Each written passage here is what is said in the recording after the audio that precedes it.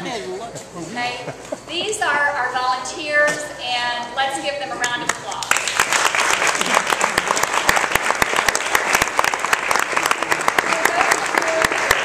For those of you who don't have a blue ribbon, next year, if you want a blue ribbon, just sign up for a committee, start showing up, be engaged, be involved. The more the merrier, and there's always room for more people at the table, and so we want to welcome you for that. This year we've had 82 active volunteers serving on at least one of our committees: Board of Directors, Legislative Affairs, Economic Development, Membership, Events Committee, Young Professionals, and our golf and our annual celebration dinner. We do a lot of work, and Laura is our champion. Let's give her a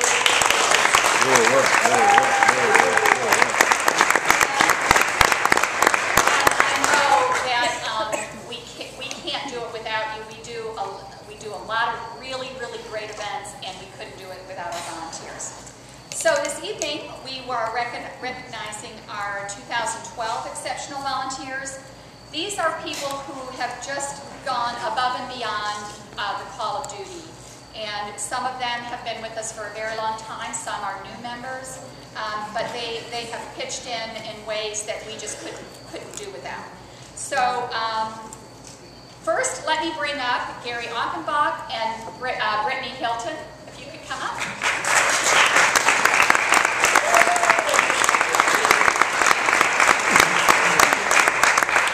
Okay, so Gary and Brittany are the Abbott and Costello of the Young Professionals Group. And it's a Young Professionals Group, so they don't get the reference to Abbott and Costello. So it's just all of those come around here. So we started a Young Professionals Group. And when I say we, I mean they started the Young Professionals Group. They came up with the idea. They worked very hard. Donna Gallagher, our Director of Member Programs, and Ron DeMaranin, from the Chair of Member Programs, came up with this idea of developing a Young Professionals Group. And this is a networking group for the young at heart, specifically people from the age of 21 to 35, maybe 40 if you want to stretch it a bit. But it's the opportunity for them to have a place to network with each other, but also there's an educational component to bring resources to them. We just had a very excellent lunch and learn the other day. Trina LaPierre, Joe Perpilia did a program about how to get what you need from your supervisor, your boss. It was really very well and very well attended. So Gary's also a member of the membership committee, participates in one of the Direct Connect groups. Brittany is a member of the golf events and membership committees, and so I want to thank them both for their volunteers.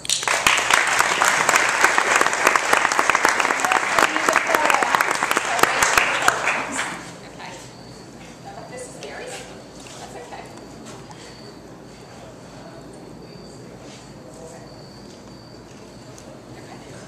And Brittany.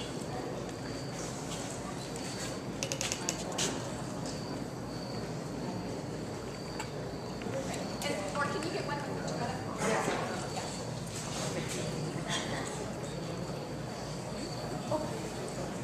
Okay. I also want to plug in for one of the things that the Young Professionals Group, one of the things that they would like to do is they have started a mentorship program, and they would like to expand that. So right now it's kind of in a beta phase. So at some point they want to expand that. So if you're interested in mentoring one of the young professionals, one of the chamber members, please consider that. And also, if there are young professionals in your organization, please let them know that they can attend these events.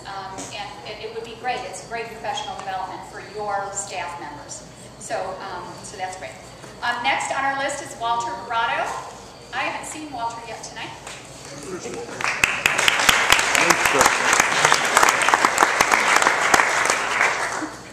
When Walter joined in February 2001, he immediately took an active role, and he has such a wealth of ideas, and he is so generous with sharing his ideas. Walter is a dedicated member of the membership committee. He is a huge asset in making retention calls, prospect calls, meeting prospects at events. He attends the economic development committee meetings and also participates in the one of the Direct Connect programs. He was also a contributor to our book, the book that the Chamber put out, Best Practices book. And also, he is a columnist for the newsletter.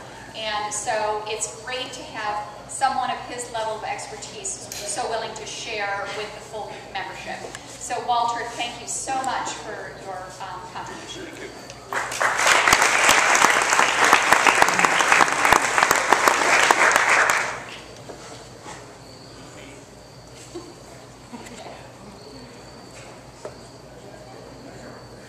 Great, thanks.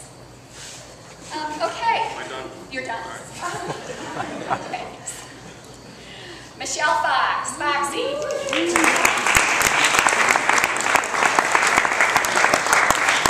It is hard to believe that Michelle has only been here for 1 year because she knows everyone. Everyone knows her, and it's as if she's been here forever. And it's wonderful to have her. She's got a great enthusiasm, great contribution, and her can-do attitude has just earned her the recognition this evening. Michelle's been awarded for her work on the events committee. Her support of the events committee is she attends the events, she's active, she works the events, she's worked the golf event. When many of you came up, she actually worked tonight at the event, even though she was being honored tonight. So she's also a very integral part of the Young Professionals group, that committee, and getting that off the ground. And I just can't say enough about Michelle. We're very, very lucky to have her in our chamber. Thank you.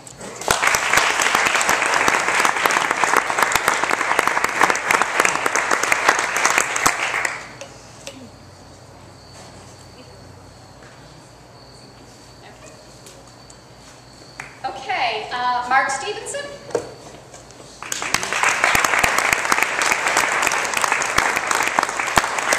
Now, Mark's a little bit shy. He says, I still don't understand why I'm getting it, but he is because we've been working with Mark for a long time on our golf, for our golf event. Mark provides the golfer gifts. He does such a great job. It's very important. He's not a... I mean, he is a vendor, but he's so much more than that. He works with us to identify, what we're going to give out, how to keep the cost down, how to represent our sponsors in a great way, and we don't take that for granted. It's been a pleasure working with you through the years, and we really appreciate that. Thank you very much.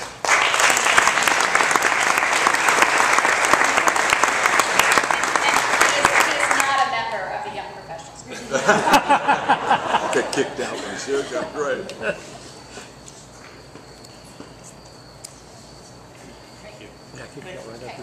And last but certainly not least, this is kind of a wild horse. I want to bring up David Rowles. David?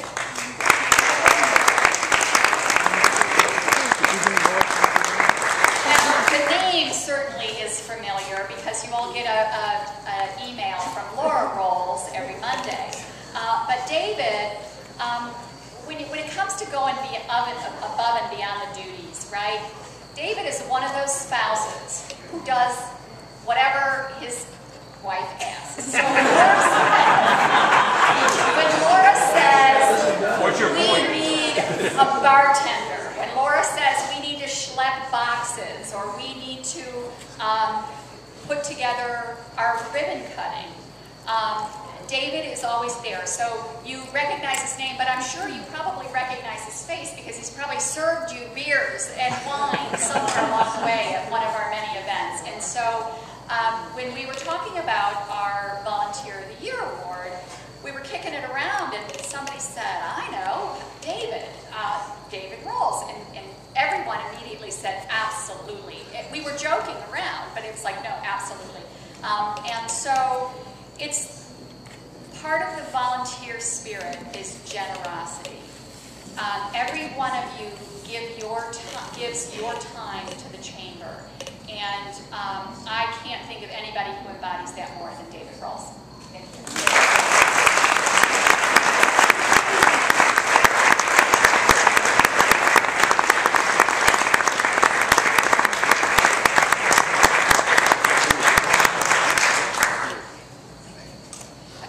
Spouses out there know the difference between volunteer and voluntold. But those honeydews do add up, and we thank you for that. So I also want to recognize 3 other people. Just, you're not getting an award or anything.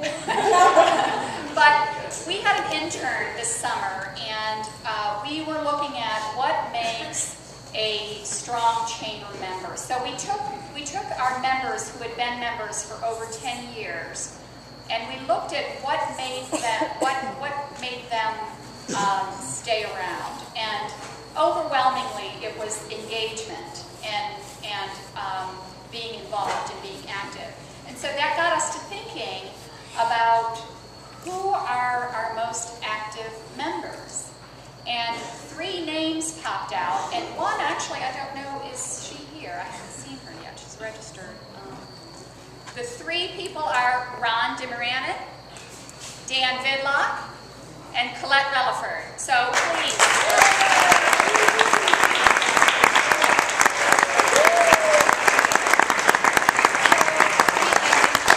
Colette registered. Wouldn't you know, she's being recognized for attending all the events. It's the one she does. But I just wanted to, those names popped out when we were looking at people who were active, and so I just wanted to recognize them tonight. So now is your time to mix and mingle. You know why you're here. You want to build relationships, and as I always say, don't look for somebody to sell to, look to somebody to buy from, and build that relationship and have a great time. And we'll come back for door prizes. We've got plenty of door prizes, and I think we have a pretty robust 50-50 tonight. Giselle, speaking of volunteers, she's the one who twists your arm at every event to do 50-50. So we'll be back in a little bit. And all the exceptional volunteers, if you can come up for a group shot, please. Thank you. Do you know the restaurant called Chef Jeff's? I don't have dessert. In D.C.? Yeah. Well, there's a couple in D.C. Are you going to get something? I think there's one in Virginia. He got written up in Washingtonian magazine. Did you see that?